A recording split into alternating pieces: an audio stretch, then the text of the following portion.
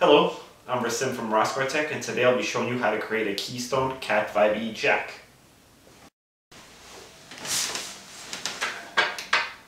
The first thing you're going to need is a pair of scissors, a wire stripper, a good punch down tool with a 110 blade,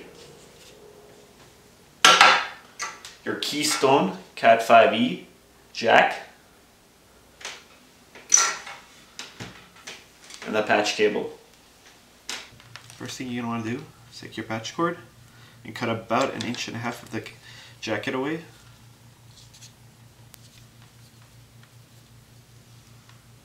Like so. Then you're going to want to remove that piece of fiber. I like to use my scissors, cut it away. After you've done that, you're going to want to separate the pairs. I like to use my jacket to separate the pairs. Okay, so take the jacket and you push down until the pair is separated. It's a lot faster than using your fingers, and it puts less strain on your fingers.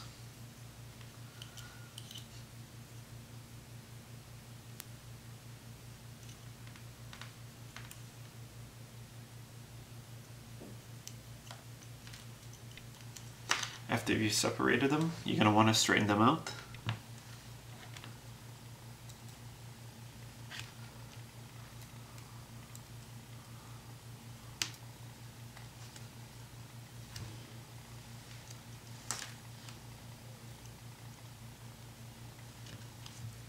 Like so.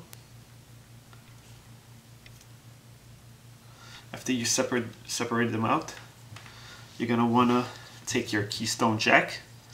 In the US, most people use the T568B color code. You can use the B or A, doesn't really matter. But I'll be showing you how to punch down the B.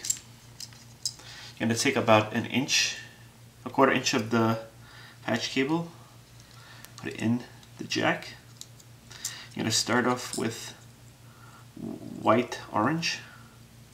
Put the cable in its place.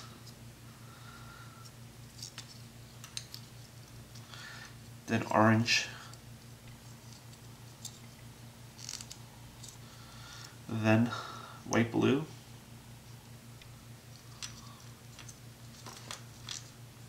Then blue.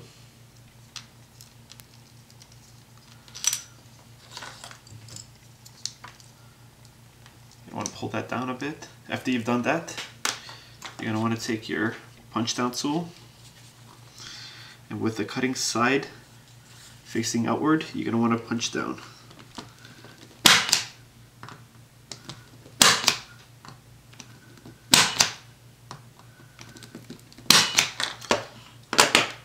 Okay, you got one side done. Now for the other. You're going to need your white brown.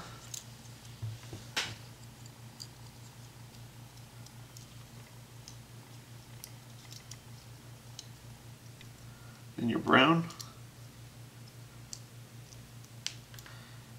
Then your white green. Then your green. And again, you're going to want to punch down using your punch down tool.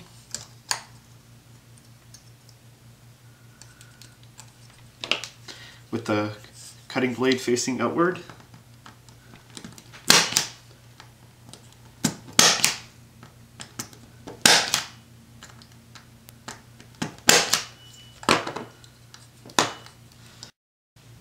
Now, finally, we're going to take our jack and the plastic cover,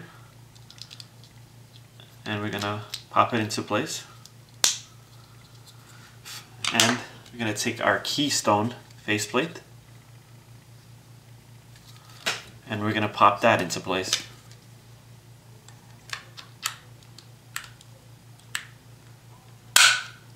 And that's it.